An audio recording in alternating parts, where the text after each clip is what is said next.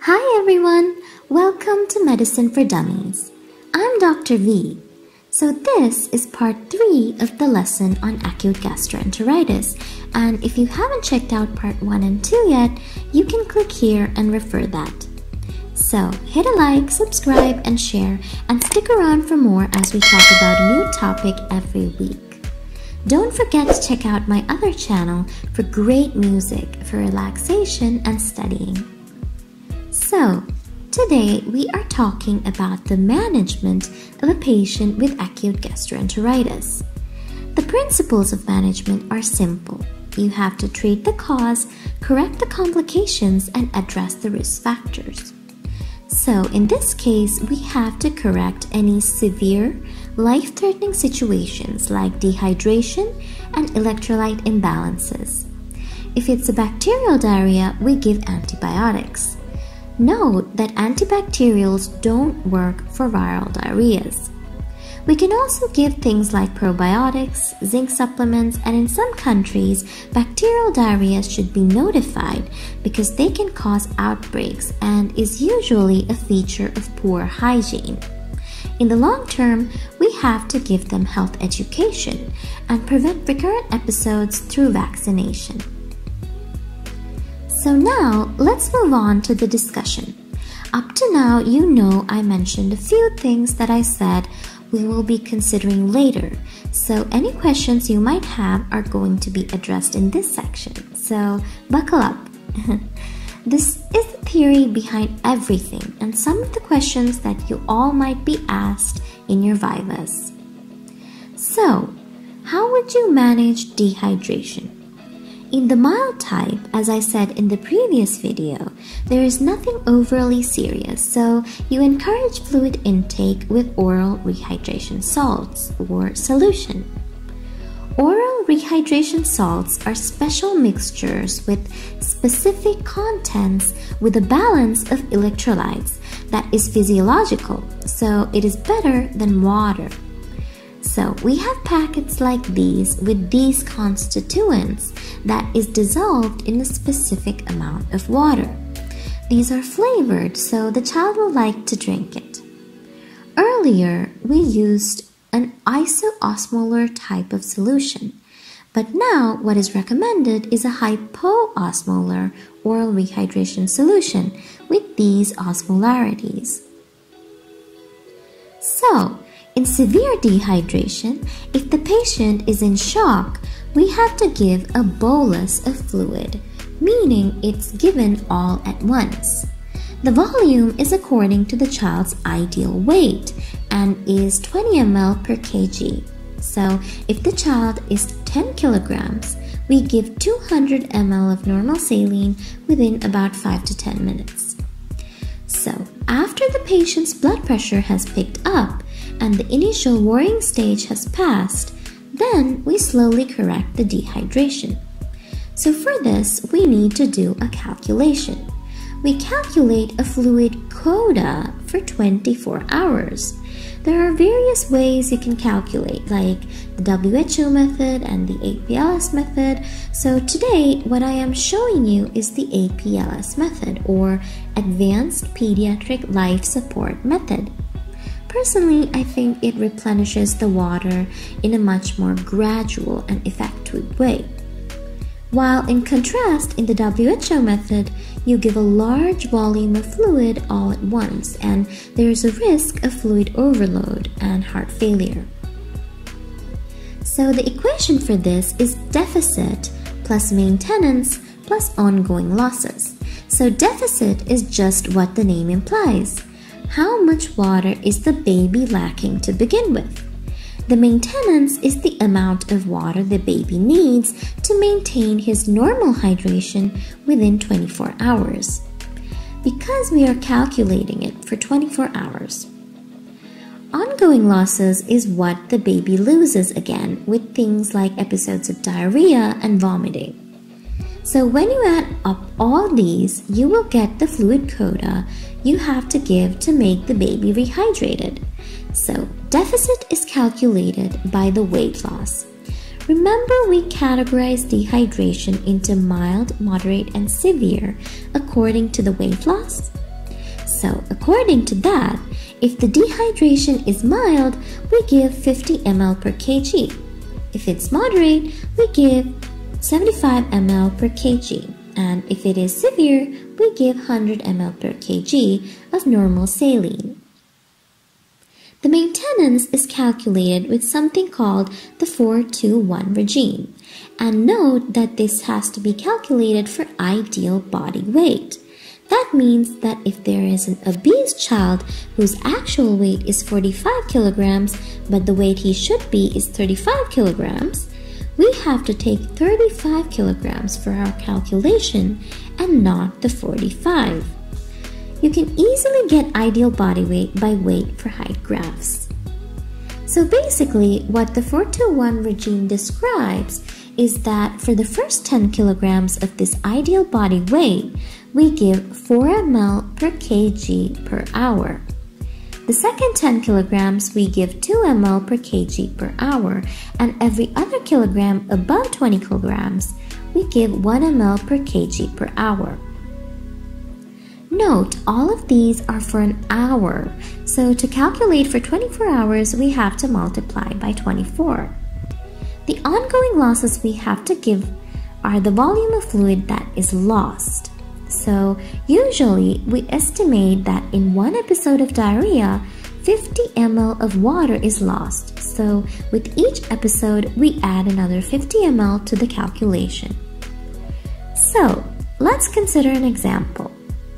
We have a patient whose actual weight is 45 kilograms, but the ideal weight is 35 kilograms, and he has had severe dehydration.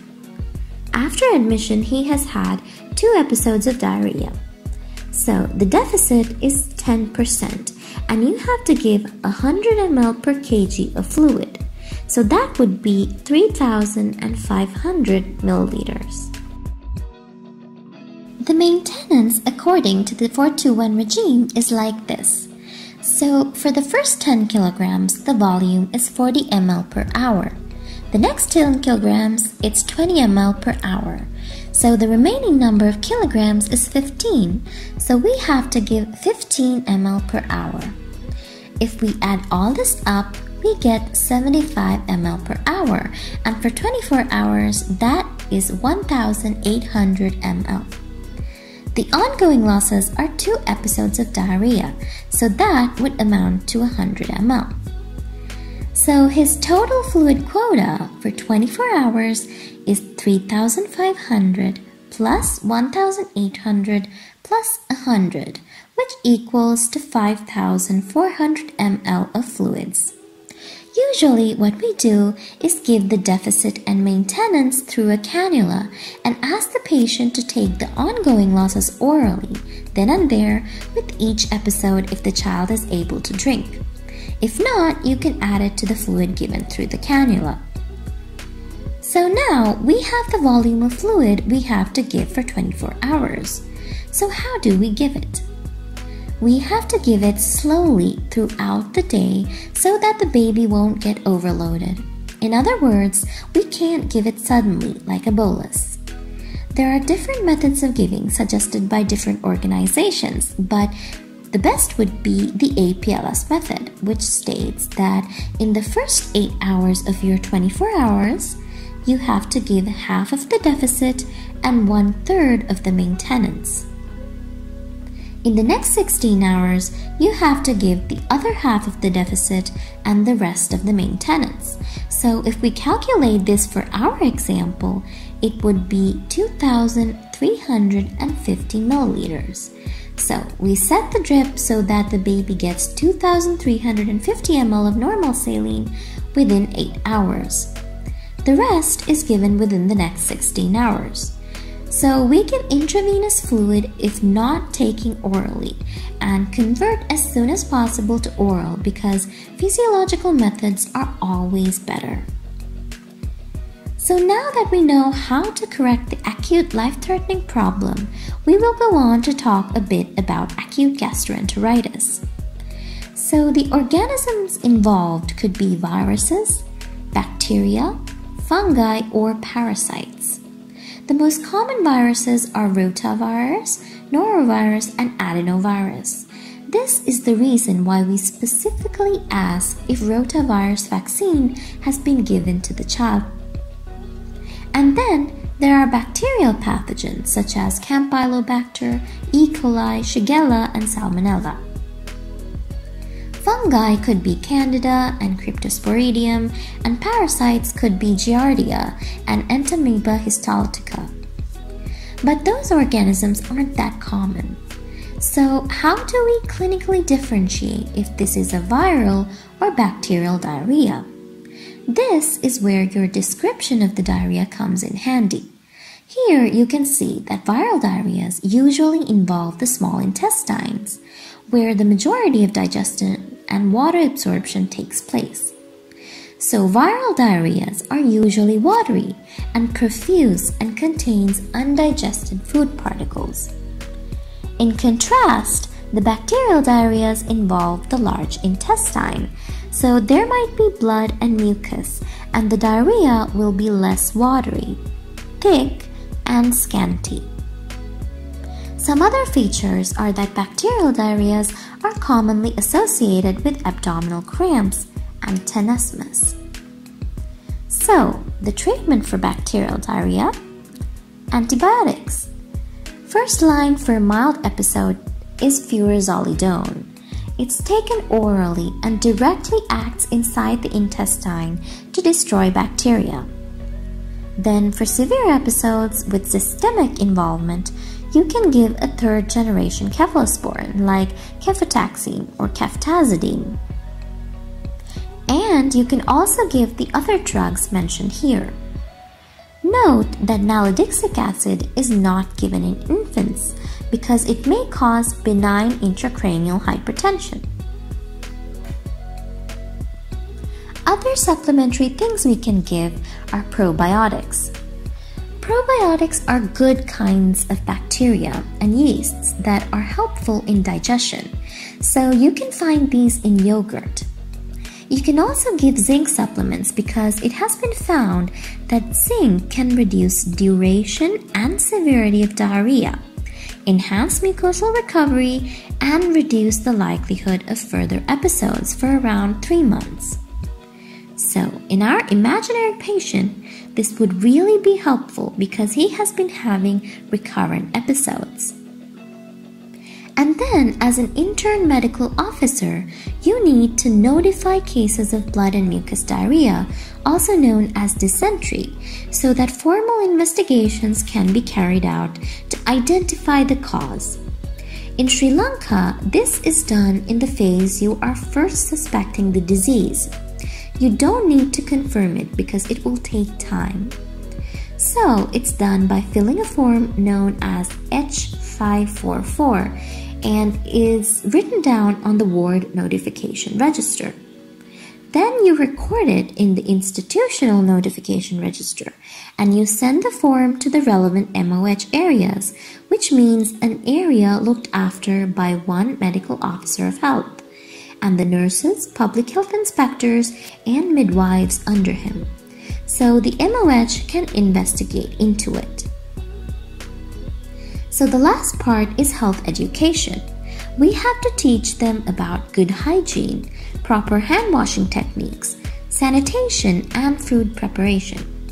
If there is recurrent diarrheal episodes, we can suggest vaccination with rotavirus vaccine for prevention.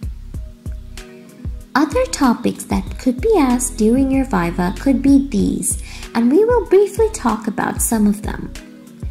Malnutrition is a separate case in itself, and you can find more about it in my upcoming videos. So first, let's consider secondary lactose intolerance. This is also called post-gastroenteritis syndrome. So what happens is, with the diarrhea, the villi in the intestine temporarily become atrophied. So the absorption capacity is reduced. So if you give milk to the baby after an episode of diarrhea, the baby tends to get diarrhea again.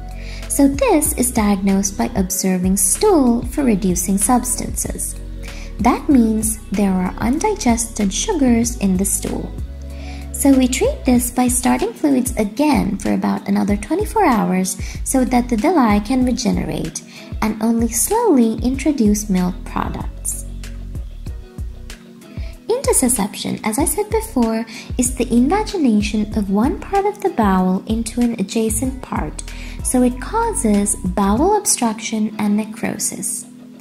They present with colicky pain, which comes and goes, and you can observe this in that the baby cries intermittently with the arms and legs scrunched up, and then in a minute is back to normal.